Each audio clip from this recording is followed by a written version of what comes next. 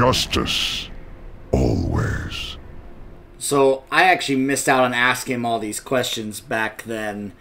Sorry. I think there were some other things that other people had to say as well. Just. Yes, thank you. What? Not impressed by my sparkling personality?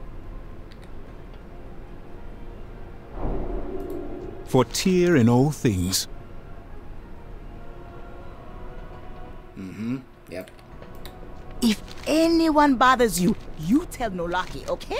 So I saw your battle against Sakaj. Do you think we're finally free of the Black Empire? No.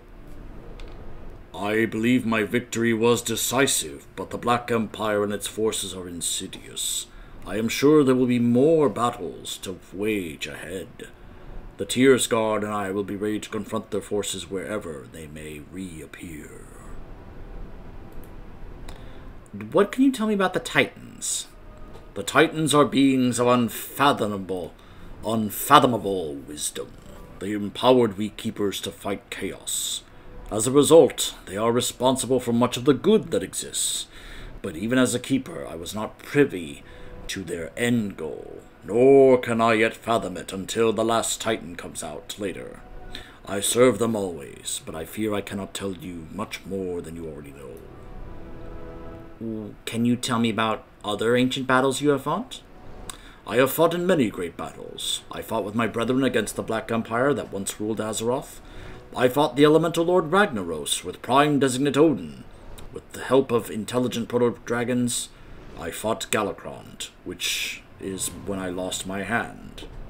My final war was against Keeper Loken and his forces when he betrayed us. The end of that battle, you know. I have been in many battles as an instrument of war. Let us speak of lighter things. Is something wrong, Tyr? I am pleased to see that my legacy lives on in your Tyr's Guard and the Silver Hand. Of course. The world needs order. Your dedication to that and the Titans inspires many people. This world is alien to me now. My last battle was long before your kind appeared.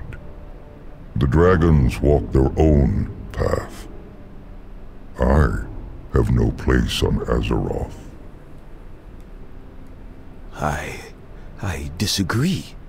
All that has led up to this point, finding the scale, seeing your memories, the Guard being blessed by the light, all of that points to some greater purpose. We just haven't found it yet. Perhaps. I hope you are right, Captain Travad. Greetings. I hope that we can find the greater purpose for which we've been reforged, for both Tyr and the Tyr's Guard. Perhaps that search is the next step of our journey. May Tyr guide you.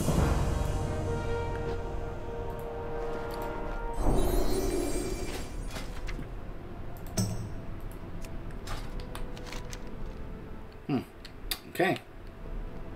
Apparently that's it. For Tyr. Until we meet again.